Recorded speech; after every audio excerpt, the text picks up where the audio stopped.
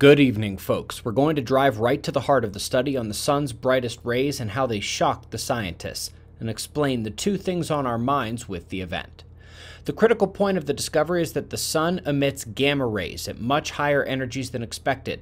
No models had accounted for or predicted this level of light release from the sun, and even though it doesn't penetrate to ground level, it impacts the ionosphere at the top of the sky, making it a relevant issue for radio propagation, climate science, ozone interactions, and much more. So to put it simply, the sun shines in radio, infrared, microwave, visible light, UV, X-rays, and gamma rays, and those highest energy photons, the gamma rays, can be much brighter than they ever thought was possible. The two secondary aspects of this discovery that are worth noting are the breaking of the models and what that means, and the potential that this is a new phenomenon. First, their models have been wrong on so many things, and that's key to answering the question of what the sun is capable of doing.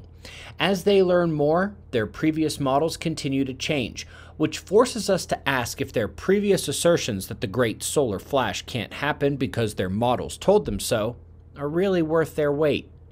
Second, it is absolutely possible that the discovery was simply not possible before the current technology, but we can't be sure. We have already seen the helium chemistry on the sun changing and the coronal magnetic fields changing, so why couldn't the high energy light emission be changing as well? This would add to the growing list of changes not only on the sun, but throughout the solar system.